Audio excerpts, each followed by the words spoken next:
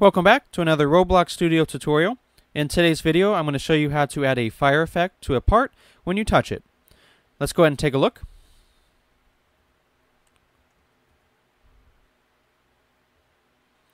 Now, let's go ahead and dive in and see how we can do this in Roblox Studio.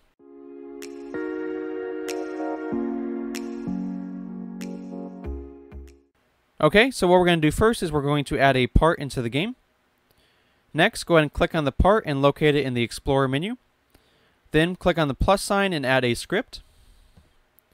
What we're going to do first is add a variable to reference this part. So we're going to say local part is equal to script.parent. There's going to be two things that are going to happen in the script. One of them is going to be a touch event that triggers a function whenever this part is touched. And then inside the function, we're going to create a fire effect by using instance.new. So the first part, let's set up a function. So we're going to say local function. And for our function, let's go ahead and call it fire. And then inside the function, we're going to be using instance.new. First, we're going to say local fire effect. And this is just a variable name. It's going to be equal to instance.new. Inside the parentheses, we're going to put the word fire. After that, we're going to define its parent, which is basically just telling it where to put the fire. So the parent is going to be the part itself.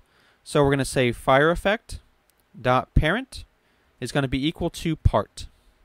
So this will place the fire effect on the part. That's actually all we have to do for the function. And then down here at the end, we're going to link this function to a touch event. To do that, we're going to say part dot touched connect. The name of our function is fire, so that's what we'll place inside of here. Okay, let's go ahead and run our program to check it out. Now, if we step on our part, then a fire appears. So some different things you can do with this. Rather than light the part on fire, if you want to light the player on fire instead, that's pretty easy to do. Back here on the script, what we're going to do first is inside the parentheses, we're going to pass a parameter. And this parameter is going to be called other part. And this parameter will be whatever other part touches this part. So if the player touches this part, then other part will be one of the body parts of the player. So the way we're going to use that, we're going to set the fire effect.parent equal to other part. So now if we take a look at this, if we touch the part, now the player lights on fire. If you want to get rid of the fire after a certain number of seconds, you can do that. Back under the script, what you have to add is a wait time. And let's go ahead and say 5 seconds. And then after that, we're going to destroy the fire part. The way we're going to do that is we're going to say other part dot fire destroy. Okay, let's go ahead and take a look. So now after I touch the part, 5 seconds later, the fire should disappear. And there it goes.